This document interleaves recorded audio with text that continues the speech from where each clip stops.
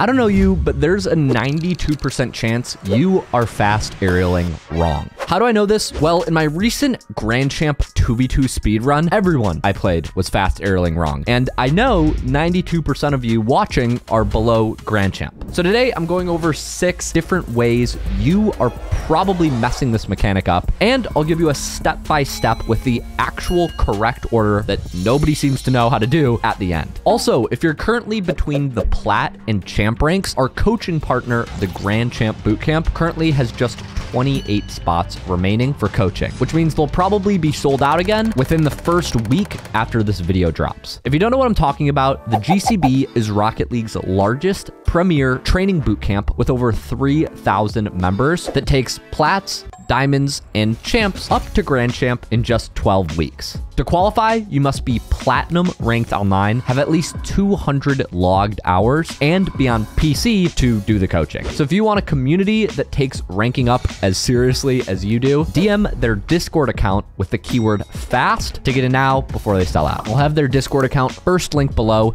That's keyword FAST for coaching. Enjoy the video. Okay, the 6 ways you could be fast aerialing wrong are backflipping, not maxing out your first jump, double jumping, basically just not tilting back in the right order, pulling down your joystick after you jump, not completing the aerial, and then not boosting throughout. Let's break down each one step by step in order so you can get this right. The first mistake you might be making is backflipping, which obviously doesn't look like a fast aerial because you backflip. It's not 100% your fault because there's a setting that can actually fix it. There's a setting called Dodge Dead Zone. And what Dodge Dead Zone does is it controls the distance you need to push your joystick in a direction before a flip is registered. So for example, Dodge Dead Zone of 1 means you have to max it out vertically in order to front flip, whereas a Dodge Dead Zone of 0.01 means you just have to move it 1% of the way to true north for the game to register a front flip when you flip. So as you can imagine, if you have a Dodge Dead Zone that's too low, you might accidentally backflip instead of empty jump when you're trying to fast aerial. So if you have the problem of backflipping, that means the easy fix is to just increase your controller dead zone. I personally use a controller dead zone of anywhere from 0.4 to 0.6. Honestly, I can't notice the difference, but if you're a newer player, I've heard it's good to start out higher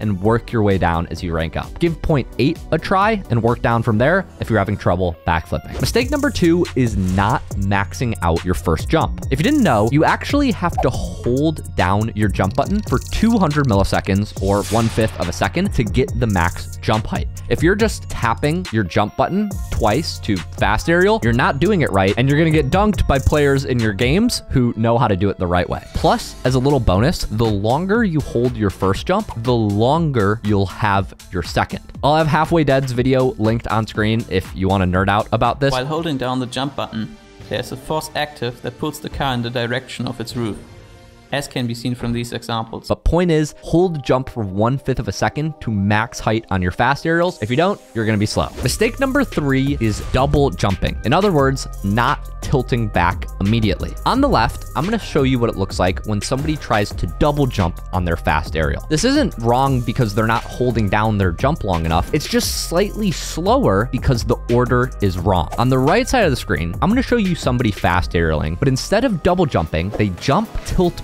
back, and then use their second jump. The reason jump, tilt, jump is better than just jump, jump, tilt is because it allows your boost to start propelling you up sooner and therefore for a longer total duration over the course of your fast aerial. Remember this, fast aerials are not double jumps. Do this right and your fast aerial will be quicker than 90% of players below Grand Champ, guaranteed. Mistake number 4, pulling joystick down after your first jump, the fire burner method. So I'm pulling down my analog stick, right? This is most important. Pulling down an analog stick, and then you jump and boost at the exact same time, right?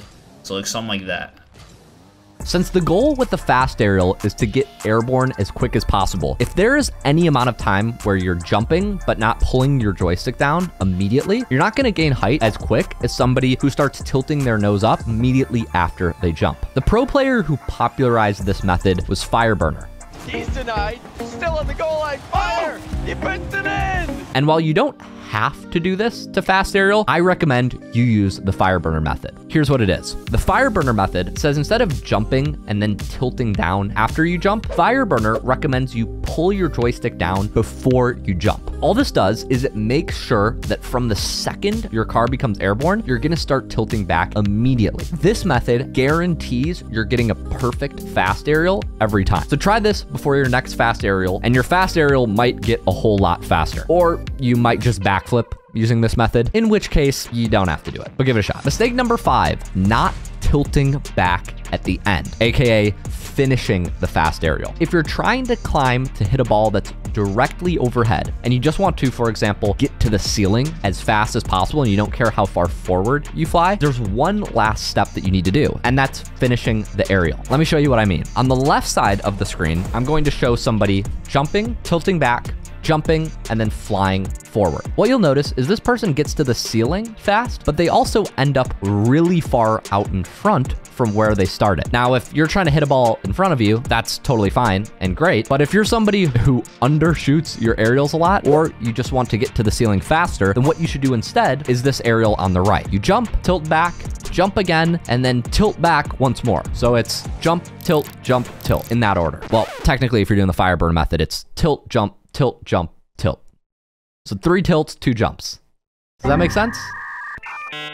If I'm overcomplicating this, don't listen to me. Just look at the screen. Point is, if you want to fly vertical as quick as possible, you need to be pulling down on your joystick for the entire fast aerial until your nose is directly facing towards the ceiling. By using this trick, you can delay your takeoff to the last possible second. And I don't know if I should be saying this on video, but this is the secret for how I dust everybody in Diamond and Champ. I don't know if that's really a flex, but try it and you'll see why this works. Okay, finally, on to mistake number 6, not boosting throughout. The problem I see far too many people make in Plat, Diamond, and Champ is they're indecisive. And because they're indecisive, they slow down, they hesitate, and a lot of times people don't boost when they should. So if you are fast aerialing for a ball, remember this, you're either 100% in or 100% out, which means unless you're going for some like soft first touch into an air dribble or something, if you're trying to hit the ball hard or beat your opponent, you need to boost throughout the fast aerial. From the moment you take off to honestly half a second after you connect with the ball to make sure you boost through it, make sure you're boosting throughout the fast aerial, follow through your shots, and you're gonna shoot the ball 3 times as fast as the average player. Okay, 6 mistakes covered. Also, if you skipped here from the start of the video and you didn't watch the mistakes, I forgive you, but I do feel a little bit used.